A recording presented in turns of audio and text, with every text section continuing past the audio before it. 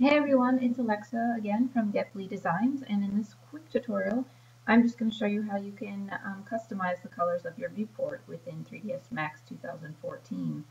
It's really quick and easy. You just go up to Customize tab, which is located between the Rendering and Max Script tab at the top of your screen. Click on Customize with the left mouse button. Then when the dialog box opens, choose Customize User Interface. Again, that's Customize User Interface, top of the list. Click on that.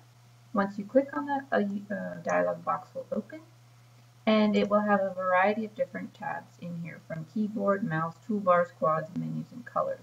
Since we're interested in customizing the colors of our screen, we click the color tab. Then you can scroll down and find out what you want to change. I would like to change the viewport background. So I quickly scroll for viewport background. Click on that. I notice over here there's this gray swatch which represents the color of the viewport background. If we click on that, left mouse click, it opens up our color palette, which we can then choose what color we would like our background to be. I'm going to choose a blue color. Hit OK. Nothing happens. That's because you need to hit this Apply Colors Now button. So if we hit that, then the viewport backgrounds change. So now we have this really fantastic blue-green color to work on, which would be fun for the eyes after a few, few minutes. Um, but yeah, and then you can change some other things like the active viewport border. Right now it's brown, so if I click on this, you notice there's a light brown around the edge. We want that to be more obvious now that we've changed it to this blue color, so I'm going to make it white. Hit OK, then hit Apply Colors Now. Works its magic. Now you can see this white, so it's very obvious which viewport I'm in.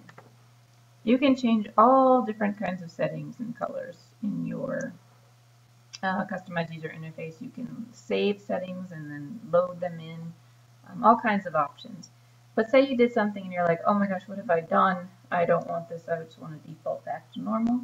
You can just hit this button at the bottom that says reset next to load and save. Hit reset. It'll ask you, if you continue, you will lose all changes you've made to your menu since you started this session. Continue. Hit yes. It'll work its magic, and now everything is back to gray and brown. So that's how you can modify and customize your viewport interface. Have fun with it, and hopefully you come up with some good styles that are easy on your eyes and allow you to work for long hours.